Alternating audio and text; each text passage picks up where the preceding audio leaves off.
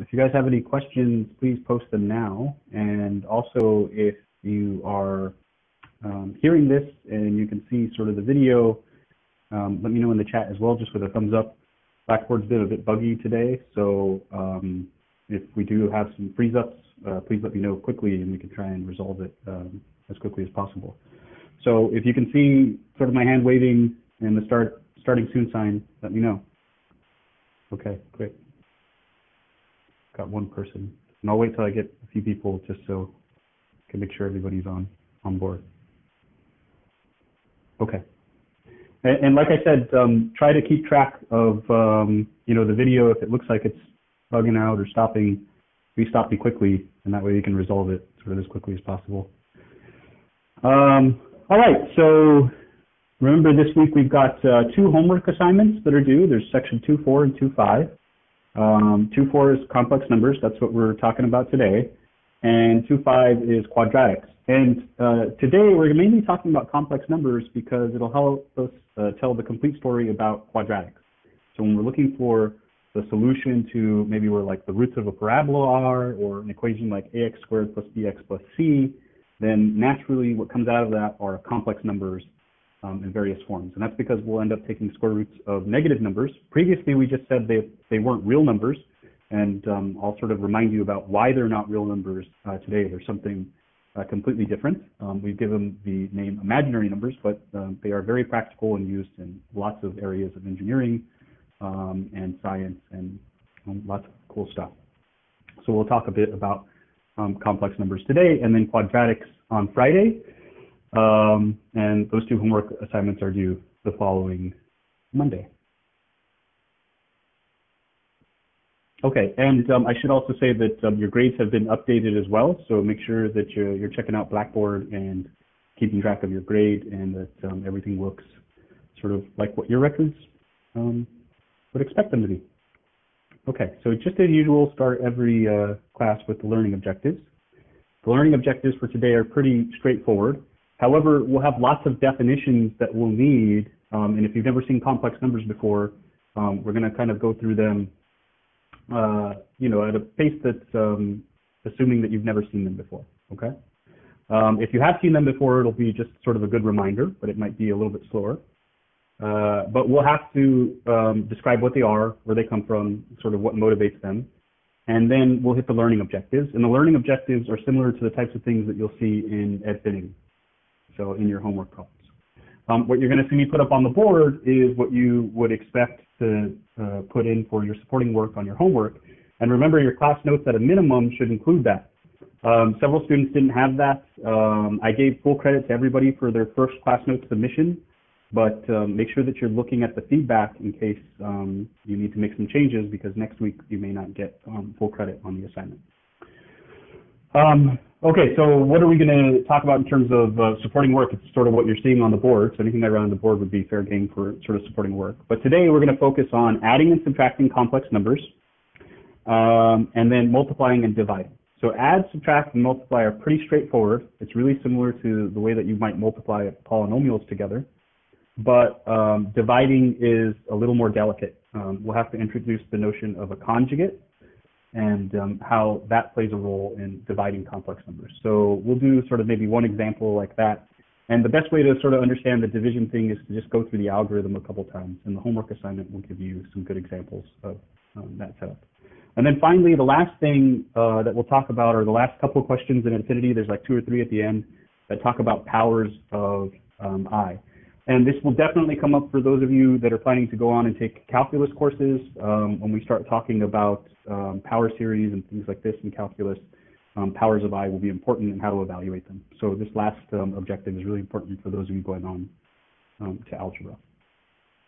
Okay, so like usual, I'll leave those learning objectives up for a moment in case you were listening, so that you can write them down. And then if you have questions in the chat, you can post them there. This is a good time to maybe ask a question if there's something you want to ask.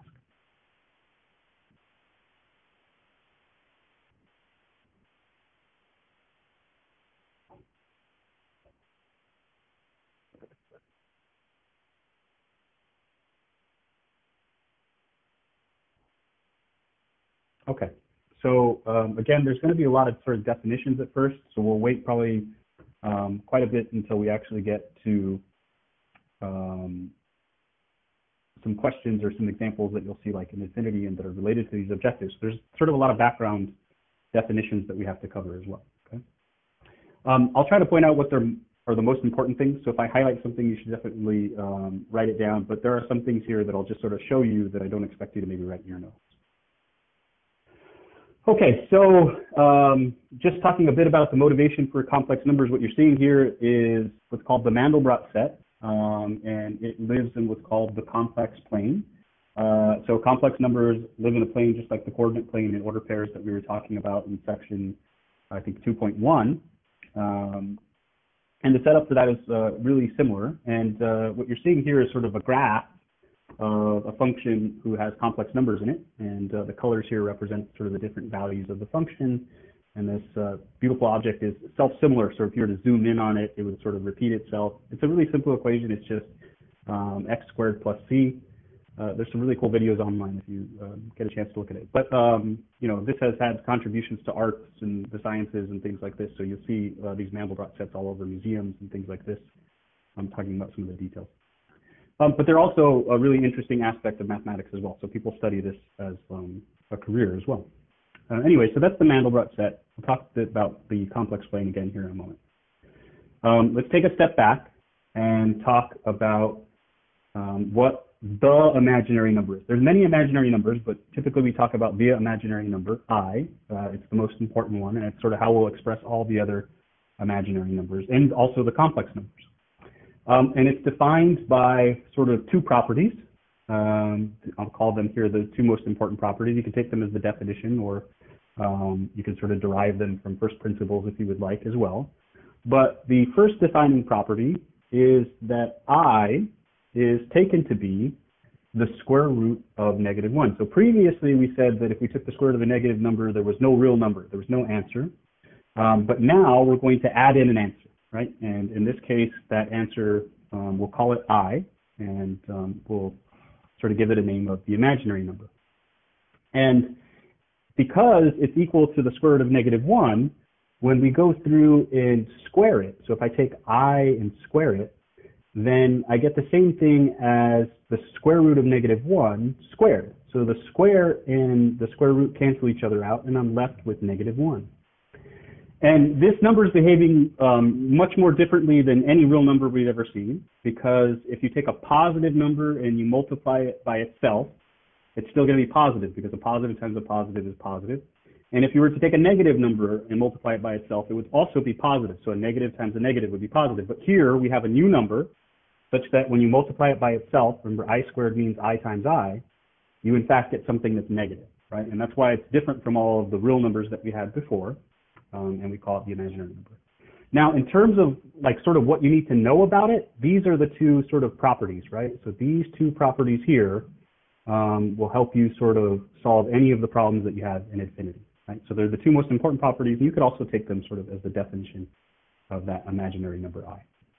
Now, if I take the imaginary number I and I multiply it by a real number, like 2 or 3, I write it down like I would a polynomial, right? Like 2x or 3x, you treat I like a variable. And multiple of the imaginary number, like 5i, one of these things that I'm talking about, is called a purely imaginary number. And it turns out that you can add purely imaginary numbers to real numbers, and you get complex numbers, okay? So the idea of a complex number is that you have one number which is called the real part, and call that A, and a second number which you call the imaginary part, B, and you've added them together, okay? So you just form the sum A plus BI, and it doesn't get any simpler than that. That's as simple as it gets. There's a real part, the A, and there's an imaginary part, B. If the B happens to turn out to be 0, we call it a real number, and we don't write the I at all. If the A is equal to 0, right, if that A over there is 0, we don't write the addition sign at all, and we say that it's a purely imaginary number. But what you really need to know is a complex number is always of the form A plus BI. We can think about the I as being a variable, and there will always be a real part and an imaginary part. So a lot like an ordered pair, right? Like we had the ordered pair XY, there were two components there. Here, there's always two components, A and B. And I'm going to leave that up in case somebody has a question about it. But again, remember the defining characteristic here is we're adding an imaginary number to a real number. We're getting something brand new called complex numbers. And there's sort of two components to it, the real and the imaginary. And because of that, we can think about them in a lot of the same way that we did ordered pairs. So there's also a complex plane. I'll be careful with just mentioning that the next stuff that we talk about, there's no questions in Infinity and they're not part of the learning objective, but it will give you a sort of a better understanding of what a complex number is, right, and how to view it. So real numbers were just on a single number line, right, just a horizontal number line. And the complex numbers live in what's called the complex plane, okay? So it looks a lot like the same sort of XY plane that we were talking about in section 2.2. But now, instead of the x-axis, we've got what's called the real axis, and that's why it's called R there. And instead of the y-axis, we've got what's called the imaginary axis, and that's going vertical, right? So the real numbers are sitting across here on this axis. The purely imaginary numbers are sitting vertically along this vertical axis. And the complex numbers like -2 plus 3i occupy the various other quadrants that we have for complex numbers. And the way that we associate a complex number to a point is very similar to what we did back with ordered pairs. We start with the real part, and the real part tells us sort of where we go along the real axis, and then we look at the imaginary part, that's the part next to the I, and that tells us where to go along the imaginary axis. So here the -2 just means go 2 units to the left, and the positive 3i means go 3 units up. And so we get to this point here that we see there. And every complex number that you can write down is associated to one unique point in the complex plane and vice versa, right? So there's sort of a natural correspondence between the two of them. And so anytime that you want to write down a complex number, you have to figure out the A and the B, what's the real part and the imaginary part. And if you do that, you can determine exactly where it is on this plane. Okay, but I should again say that there's no questions like this on the homework. It's just something that comes up in the book and you should be aware of, especially if you're going to go on to calculus. But that's the complex plane. And here I put the how-to, but I wouldn't even say don't write this into your notes. Let me just point out that it's saying exactly what I just mentioned before. If you take a complex number and you'd like to sort of graph it in the complex plane, then you first determine the real part, that's the A, the imaginary part, that's the B. You move along the horizontal or the x-axis by the real part. You move along the vertical axis by the imaginary part, and then you just plot the point. And that's exactly what we did here, right? So we went -2, that's the real part, up 3, that's the imaginary part, and we got to the point. Okay, so that's the how-to on this guy. I wouldn't even write it down. There's no homework problems on it, and it's not really part of our objective. But it will help you understand that there's a geometric aspect to these complex numbers as well. You should think about them not as being a number line, but an entire plane, okay? And some really cool stuff happens, right? Like that Mandelbrot set. So even for really simple stuff. Okay, so that's the how-to there. But here's the how-to that you should probably write down the details of. And it's a little bit overkill, but we're going to write it as a how-to, and then we'll mention how we'll use it in our examples. And this how-to is how to add or subtract complex numbers. And when you're adding or subtracting complex numbers, you really should just treat I like a variable, like you would for any old polynomial, and then you just add the real parts and the imaginary parts. Okay, and that's what this how-to says. If you are given two complex numbers, and you'd like to find the sum or the difference, so sum means add, difference means subtract, all you do is identify the real and imaginary parts, the A and the B of each of them, and you add or subtract the real parts, and then you add or subtract the imaginary parts. And it's exactly the same thing as collecting like terms. Like when you're adding polynomials, you collect the pieces that have i's and the pieces that don't have i's. So you treat that I like a variable, and that's how you add and subtract. And instead of doing an example at this point, let me go on and talk about some of the harder sort of pieces here, multiplication and division. And then once we talk about those two things, we'll come back and do several examples of the process. Okay. So multiplication. When you're going to multiply two complex numbers, it looks something like this. Let me just put an example up on the board. So you might end up doing something like 3 plus 2i. That's a complex number. And let's say you wanted to multiply it by something like 5 plus 7i. Okay? And the first thing that should sort of jump out at you is that this looks a lot like if we were just multiplying two polynomials together. And in fact, that's the first step that you should do. You should just use the FOIL method. Remember, FOIL here stands for first, outer, inner, last. That's what this FOIL method is telling us. So you want to use that FOIL method to just multiply this whole expression out, treating the I like it's a variable. But that's not quite the last step. I really is not a variable. It's in fact the imaginary number. So the only other property that you'll need is to use this here, that I squared was equal to -1. And that just comes from the definition. I was equal to the square root of -1, so I squared has to be -1. And you'll replace all of the I squareds with -1 and then simplify. And once you simplify, you'll be able to group together the real term and the imaginary term, and it'll be of the form a plus bi. And the real goal there is to write it in a form where it's something that you could plot on that complex plane, right? If you know the a, you know the b, you could plot it. So that's what we're after with a solution there. For example, this multiplication that I'm writing down here, I don't know where that is in the complex plane just by looking at it, but if I multiplied it out, I could figure out exactly where it would be located. So just treat them like polynomials, and the only extra business that you need is that I squared is -1. Okay, so multiplication, addition, and subtraction are really not much different than dealing with polynomials and adding and subtracting and multiplying those, with the exception that I squared is equal to -1. Okay, but what's more difficult is if you're trying to do division, okay?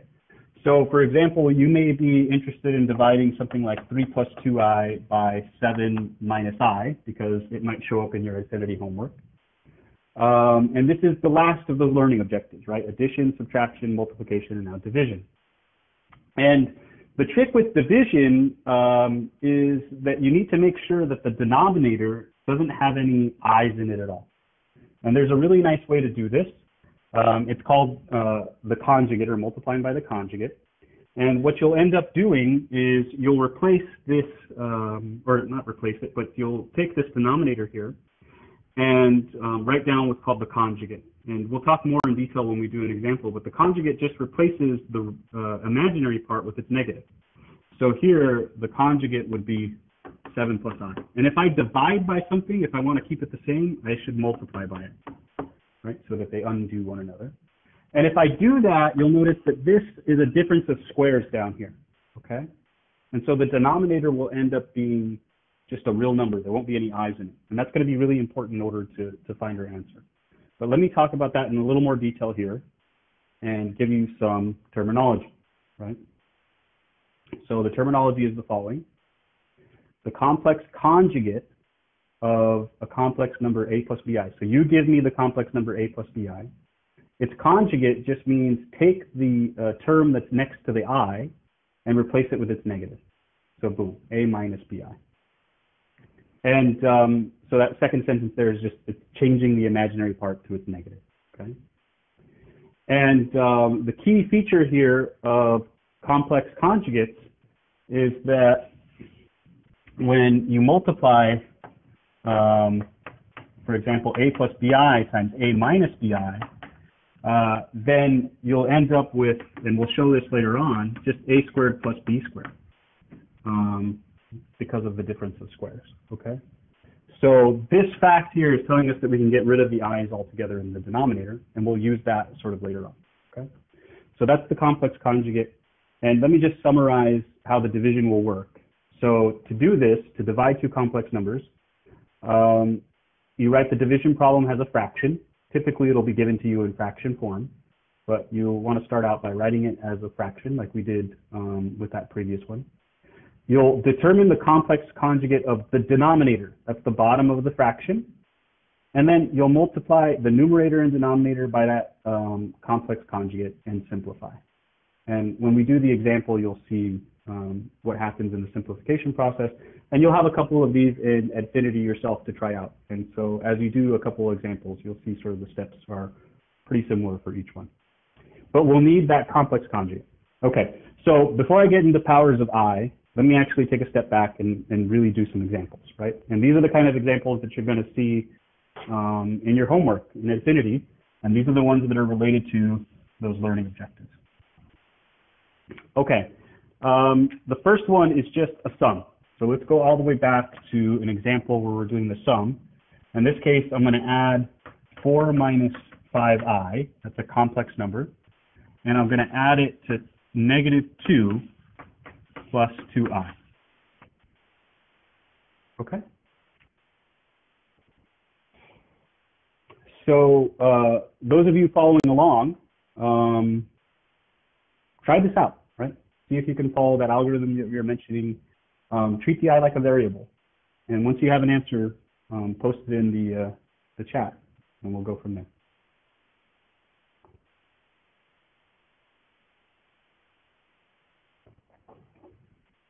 Okay, I see Alejandro's got one, 2 minus 3i. Eric's got 2 minus 3i. Okay, so yeah, I'm going to follow the algorithm really closely, but you could have just jumped right to the 2 minus 3i if you're just collecting like terms, right? So let me try and sort of go through that algorithm that I put up on the board a moment ago. And what it said was identify the real parts first. So the real part of this guy is the 4, and the real part of this complex number is the negative 2. It's the stuff not next to the I. And here we're doing an addition, so we just take those two things and we add them together. So here we get 4 plus, and I'm going to put in parentheses negative 2. So you can see that I'm adding 4 and negative 2. Right? I mean, I could have written that as 4 minus 2, but I'm going to write it in as 4 plus negative 2. And then the algorithm said, okay, then identify the imaginary parts. So that's the number that's next to the I, right? So here it's 2. Now on this one it's negative 5. So we would put negative 5, and we're adding them together. So negative 5 plus the 2. And then here, because it's the imaginary part, we put an I on the outside. And you could just think about this as I being a variable, right? But this is what they said in the algorithm, right? And again, this is a negative. You can see that on there. That's a negative 5 because of the minus 5i. Okay, and then just sort of following through with what people have said, we have 4 minus 2, which is 2.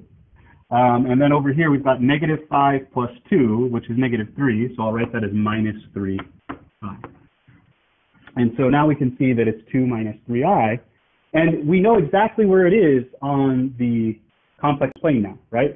So we would go 2 units to the right and then 3 units down.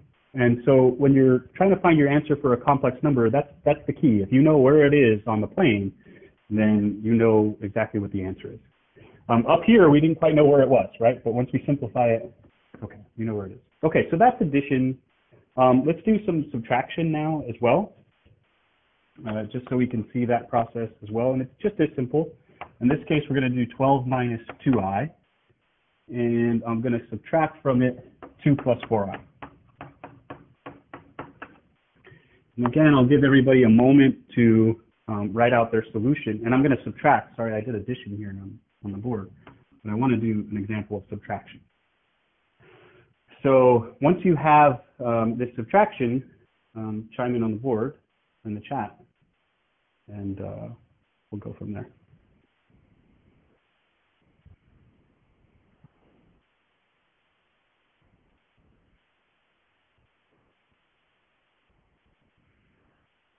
Okay, so everybody's here on the 10 minus 6i. We see a 2i.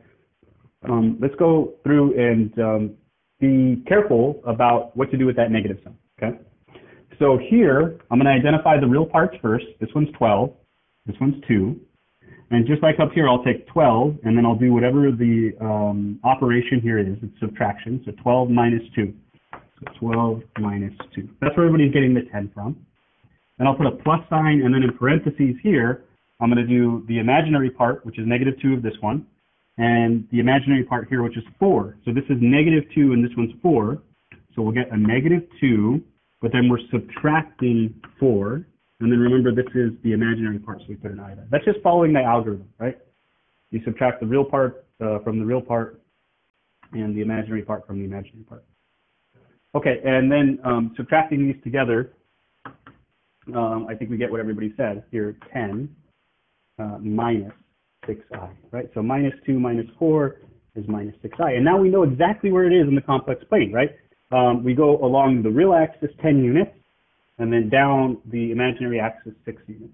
So we go down, okay? So that's 10 minus 6i. And you don't have to factor the 2 out here. We want to really write it as a plus bi, right? So when we're looking for the complex number, we want to know precisely what the real part is and what the imaginary part is. So we don't want to factor any of the 2's out or anything like that. Although that's the same, and I think affinity would probably give you full credit for something like that. Okay, so that is addition and subtraction. And notice we haven't really used any of the properties of the imaginary number. We just treated I like it was a variable. And so I would be fine on an exam if you jump directly from here to here or from here to here. This step that I'm writing out is just to help you see how that algorithm is used to add and subtract.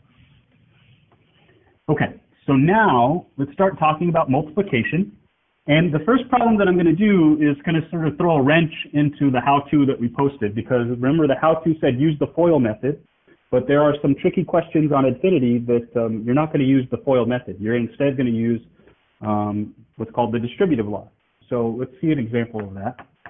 Let's say you wanted to take 4 minus 5i, this is question 3, and you wanted to multiply it by the complex number 7i. This is a purely imaginary number because we can really think about this number as 0 plus 7i. So the real part of this 7i number is 0. But when we think about it in this form, we're not going to really use the FOIL method like they said before. Instead, what we'll do is just multiply this out, use the distributive law, and then simplify as much as possible. So those of you sort of following along, the distributive law, you take the 7i and you'd multiply by the 4 first.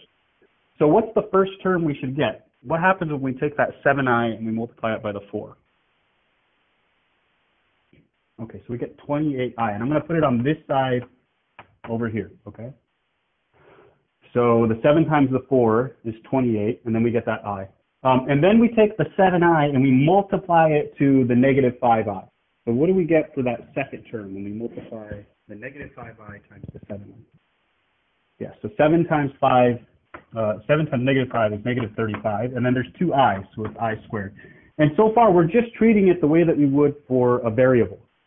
But now you'll see that we still can't figure out where it is in the complex plane because we have that I squared. But we should know that I squared is just equal to negative 1. So here, this is 28i minus 35 times negative 1, right? Now, I could have written just plus 35, but I want to write like negative 1 here because I want to make it explicit that what I'm doing is replacing I squared with negative 1. And when you do that, you get 28i plus 35. And you could have jumped straight from here to here, right, if you'd like. Now, usually we write the real number first and the imaginary number second. And you might want to be careful in infinity if it's asking for the real or imaginary parts and sort of what it's looking for. But here we would put the 35 first usually, and then the 28 after. And you'll notice that we know now where this point is in the complex plane because we go 35 units to the right and then 28 units left. Okay, whereas up here we wouldn't have known exactly where it was. So that's what you're looking for when you're trying to find an answer in one of these cases. And I just wanted to point out that this one's a bit different because what you're doing is using the distributive law to distribute the 7i. You're not actually using the first, outer, inner, last, like it says in that algorithm. So be a bit careful when you're just multiplying by a purely imaginary number. So the 7i is what we called an imaginary number, not necessarily complex. Well, it is complex, but it's also imaginary.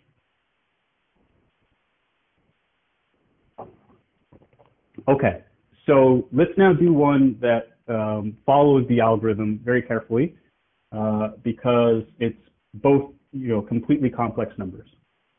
So in this case, I'm going to do 2 plus I and 3 minus 2i.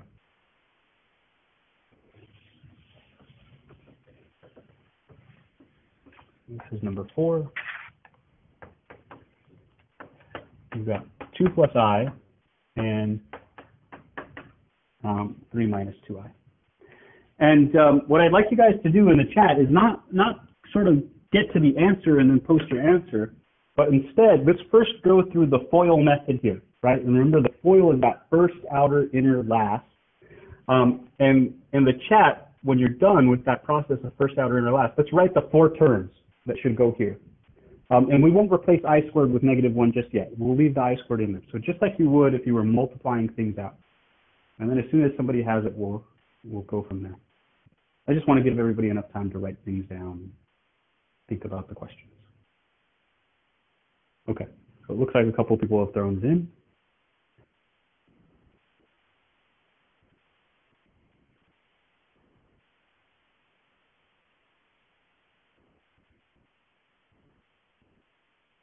Yeah, Alejandro, I think I know what you mean by it. It's not 32.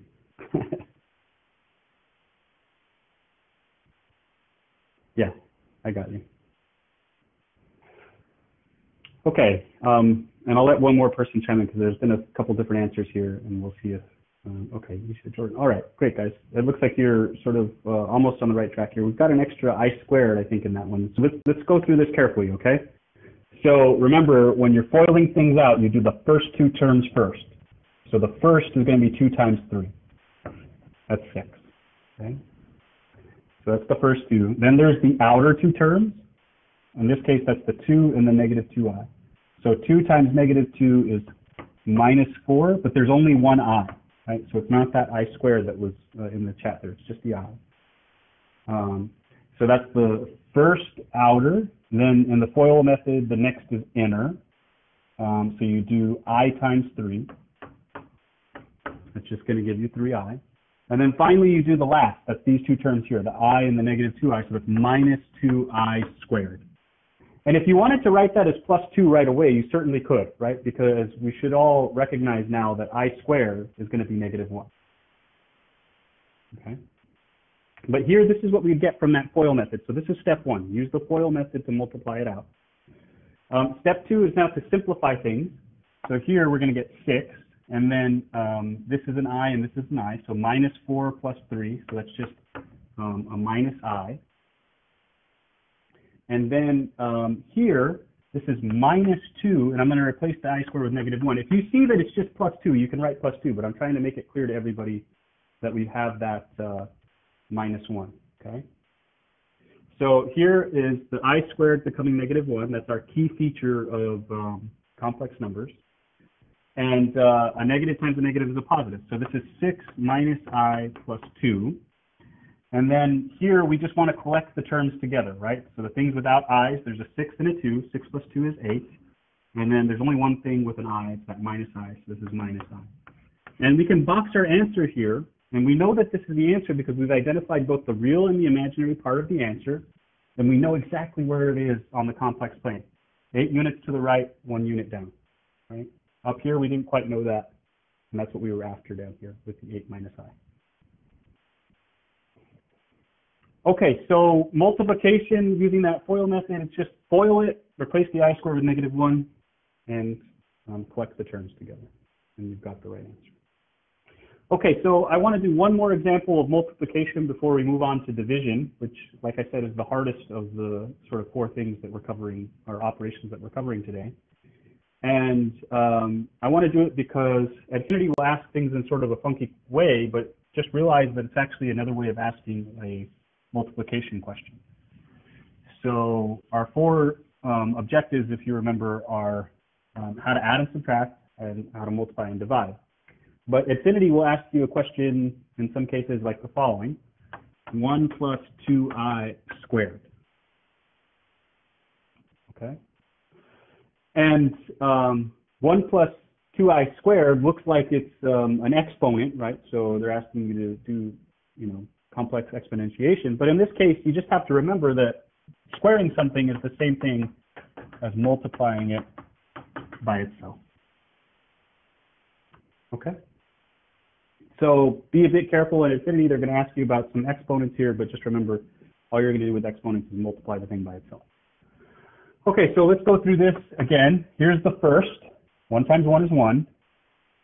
Here is the outer. 1 times 2i is just 2i. The inner is 2i times 1, so another 2i.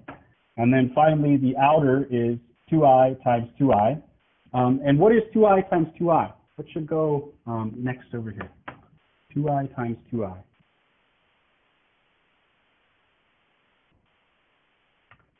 4i squared, right? So 2 times 2 is 4, and then we get the I squared. But if you wanted to, you could have just put minus 4 there, right? Because that's going to be sort of our next step.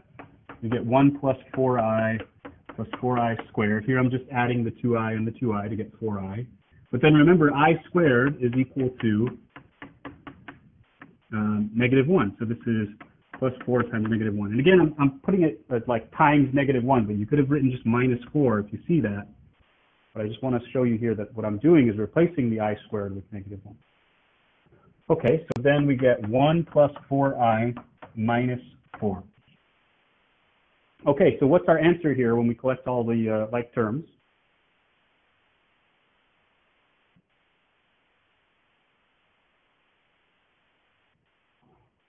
Yeah, so negative 3 plus 4i. Which of the quadrants are we in? 1, 2, 3, or 4? We're in the complex plane. Good question. So Jordan says quadrant 2. Who agrees? Who disagrees? Quadrant 2, Melissa. Okay, yeah, quadrant 2. The reason why is that we go to the left by the real number, that's negative, and then up by 4. Boom, we're over there in the second quadrant. Okay. Remember, it goes counterclockwise as we go around.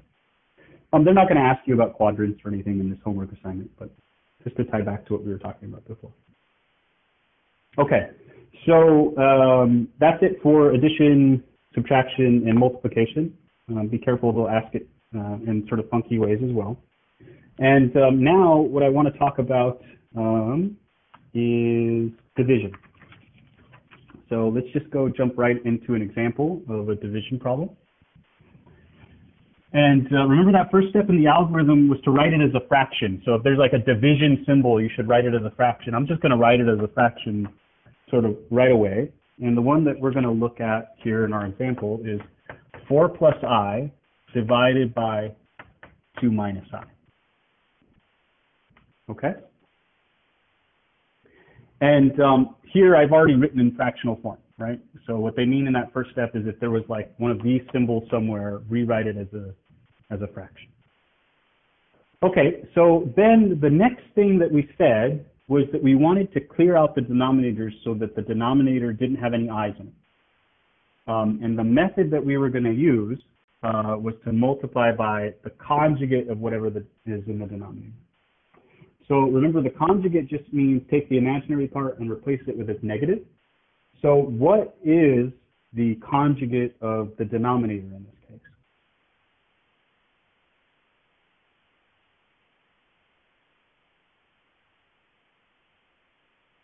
Okay, so yeah, we would just replace the I with its negative.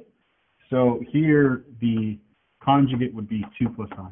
And remember, if we're going to divide by something, we've got to multiply by it in order to cancel it out. So multiplying by 2i and then dividing by 2i doesn't change anything at all. What it's going to change for us is the form of the denominator. Okay. Just as a quick check about conjugates, what's the conjugate of 4 plus I? What would be the conjugate of this one? 4 minus I. Yeah, so again, we just replaced the I. What about 2 plus I? What's the conjugate of 2 plus I? 2 minus I. Yeah, so you just swap out, if it's positive, it's negative, it's positive, okay? So now, what we're going to do is just multiply this out, okay? So the way that we would with a rational expression, we multiply the top by the top, bottom by the bottom. So 4 plus I times 2 plus I on the top, and then on the bottom, 2 minus I times 2 plus I. And we picked this in just the right way so that these two will get rid of all of the i's, right? So that's the key with the conjugate. But let's just do the FOIL method, right? I mean, maybe you don't see that this is actually the difference of squares. So you could immediately just jump to the fact that it's 5 if you can see that. If you don't see that it's 5 immediately, then you can just do the FOIL method and FOIL everything out. And we'll end up seeing that the denominator there, when we multiply it out, gives us a 5. Okay, so I'm going to leave the top for a moment and we'll FOIL out the denominator. Okay, so the first times the first, that's 4. The outer is 2 times I. And then the inner is negative I times 2, so that's minus 2i. And that's why the i's are going to disappear. That's that key feature of picking the conjugate, right? So one of the i's will be positive, the other one will be negative with the same coefficient, so they'll cancel each other out. And then the last part is negative I times I, so that's minus I squared. So that's just FOILing out the denominator. And before I simplify it, I'm also going to FOIL out the numerator, okay? So let's FOIL out this numerator up here. It's going to be 4 times 2. That's 8. That's the first. Then the outer will be plus 4i. The inner will be plus 2i. And then the last is plus I squared, I times I. Okay, so just first, outer, inner, last. Now you can go through and simplify these. So these are all equal to each other, right? Now we can go through and simplify these as much as we can. And we'll use the fact that I squared is equal to negative 1. Oh, sorry, Wilson, are you talking about all the numbers or the numerator or the denominator, the top or the bottom?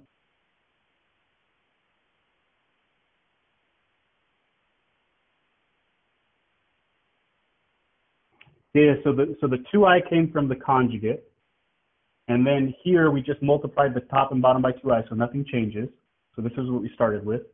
Top by the top, bottom by the bottom, and now we're just FOILing out. So first, outer, inner, last. And I'll walk through it one more time on the bottom. It's first times the first, 4. The outer is this term here times this term there, that's the 2i. The inner two terms are negative I and 2, that's the minus 2i. And the last term is the negative I times the I, so that gives us a negative I squared. Negative times a positive is negative. And then you do the same thing on the top, right? So it's just FOILing out the whole thing. So that's where that bottom piece comes from. And now we're going to sort of simplify things by collecting terms and replacing the I squareds with negative 1. So up here we'll have an 8. Here's a 4i and a 2i, so that's 6i. And then I squared is minus 1. And then down here on the bottom, this one cancels with this one. That was the goal of the conjugate. All of the i's disappear. And now we have 4 minus I squared. Remember, I squared is negative 1, so this is 4 plus 1.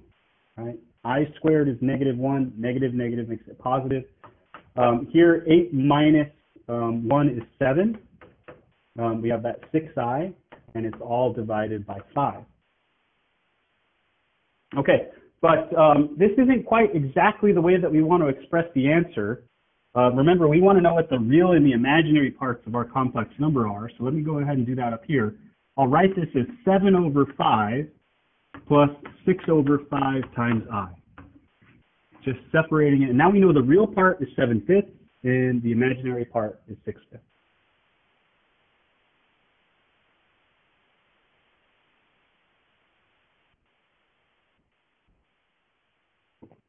Okay, and this sort of thing is going to happen every time you do a division. The bottom's going to turn into just a real number without the i's, and then the top you'll simplify, okay? You'll end up with some fractions like this.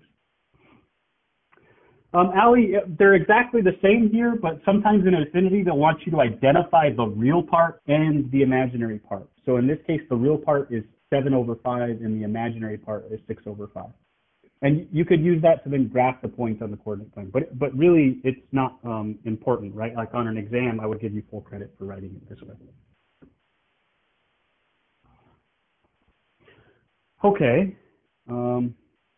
Yeah, I think they should both be accepted by Infinity too, but I would just be a bit careful. If it doesn't accept your answer, just send me a message and maybe we can sort of look at the details of what Infinity is really asking for. But be careful about what it's asking for. Is it asking for the complex number? Is it asking for the real part? Is it asking for the imaginary part? Just read the instructions, I guess, is what I'm trying to tell you.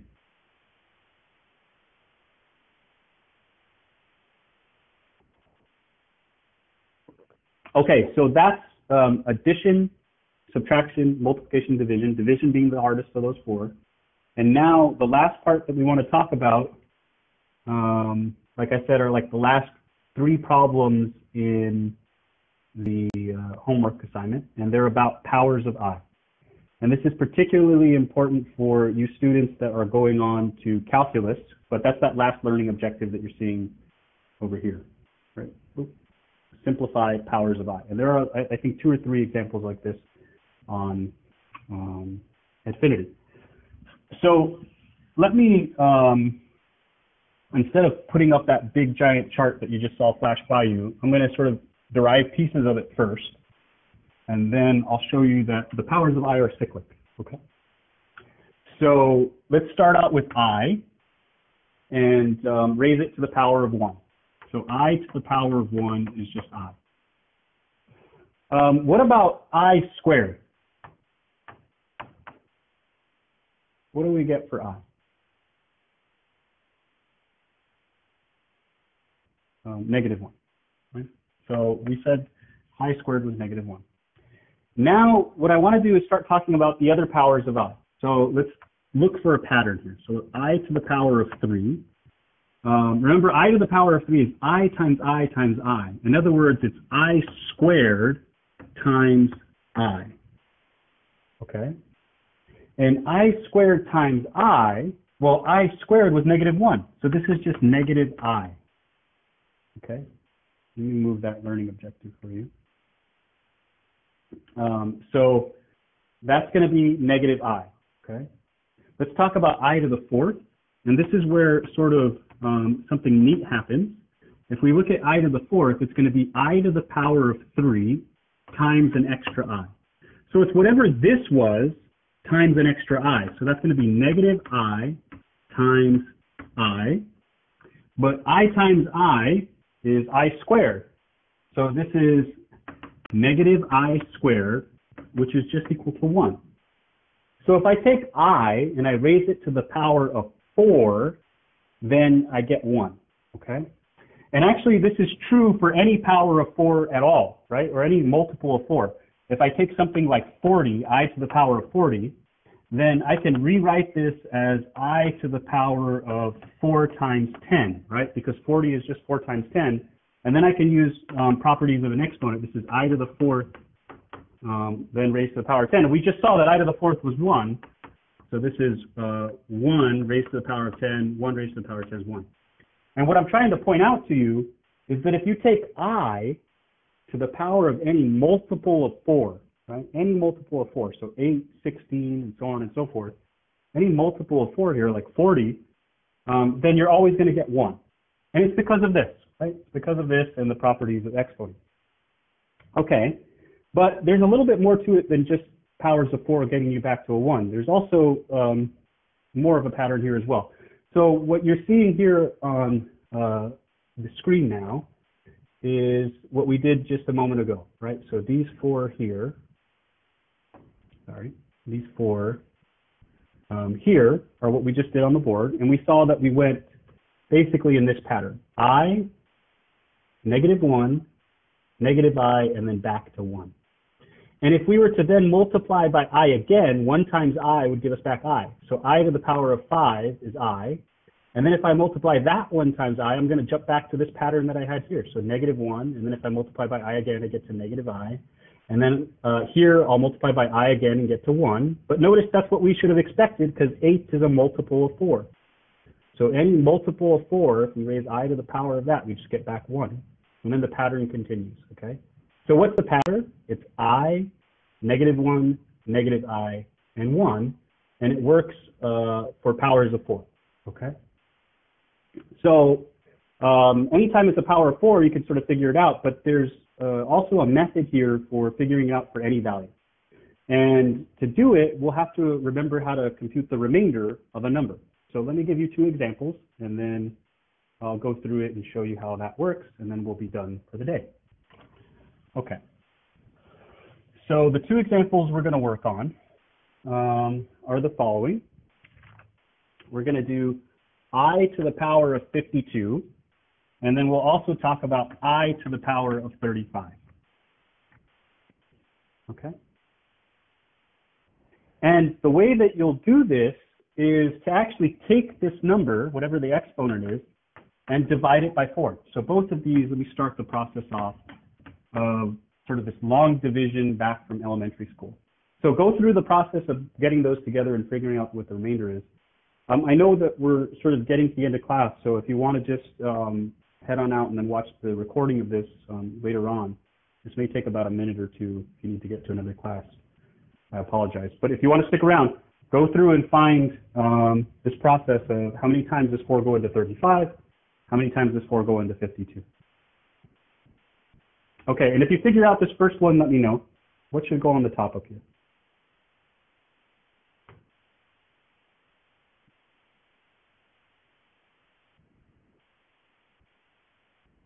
Okay, so you guys are saying 13. Let's go through the process. Remember, what you do is you say, oh, hey, here's my 5. How many times does 4 go into 5? It's 1. Okay, 1 times 4, that gives us 4. Then we subtract the 4 from the 5 to get 1. We bring down the 2. And then we say, okay, now we do the whole process again. How many times does 4 go into 12? And then we say, aha, it's exactly 3. Okay, and then we subtract and we get 0. And we get a remainder of 0. And what this means is that 52 is a multiple of 4, right? So 52 is just 4 times 13. So up here, this is just I to the 4 times 13. And we could do the same trick we did before. It's just I to the 4th, all raised to the power of 13. I to the 4th is just 1. 1 to the 13th is just 1. And we could have just jumped right to 1 because we're now seeing that 52 is a multiple of 4. So if you divide and you find a remainder of 0, then the power is going to be 1. Okay? So that's what we get for this one. However, in some cases, you may not get a remainder of 0. And we'd still like to figure out where this is in the complex plane. Like, where is I to the 35 in the complex plane? So here you'll go through and you'll say, it doesn't go into 3 at all. So then you ask yourself, how many times does 4 go into 35? And I think I saw some people put it in the chat there, but how many times does 4 go into 35? Okay, yeah, 8. And 4 times 8, that's the value of 32. So it's not exactly equal to that 35. So what's the remainder in this case? What do we get for our remainder? A remainder of 3. Okay. And what that means is that this is not equal to 1, right? Because the only way it's equal to 1 is if it's a multiple of 4. But we can sort of figure out from this information what's going on. Because what this equation really means is that 35 is not quite equal to 4 times 8, right? So 4 times 8 is this 32. It's equal to 4 times 8, but we have to add on 3 more. Right? So that's what a remainder of 3 is, right? It's almost divisible by 4 to get 8, but there's still 3 more left over. And we can use that fact to figure out what this is. So I to the 35 is equal to I to the 4 times 8 plus 3. And let's rewrite this as I to the 4 times 8 times I to the power of 3. And this one is just a multiple of 4. So this is just 1. Right? For the same reason as this, right? It's just a multiple of 4. So this is just 32, so it's just going to be 1. And so we get I cubed as our answer there. Sorry, guys, you can't see that. Let me jump to the full board. Yeah, so here we've got I to the 48. Or no, it's not 48. 4 times 8, but that's a multiple of 4, so it's just 1. And then I cubed. So it's just going to be equal to I cubed. And as we saw back in that chart, I cubed was just equal to -1. Let me go back and remind you of I cubed here in this picture. So here was our I cubed was equal to -I. And again, we can find -I on the complex plane. It's just 1 unit down along the vertical axis. Okay, so that's how you do it. You just look at the remainder. It's really just going to be equal to the power of the remainder. So that's an easier way to do this problem. You just say take 35, divide it by 4, you get a remainder of 3, and you say, it's equal to I to the power of 3. This one, you got a remainder of 0. You say, it was equal to I to the power of 0. I to the power of 0 is 1. So it's just equal to whatever that remainder is what you get for the powers. Okay? So I'm going to stop the recording here. It's already 3 minutes over. I'll be around for the next couple of minutes if you have a question or two to ask. Thanks for being here.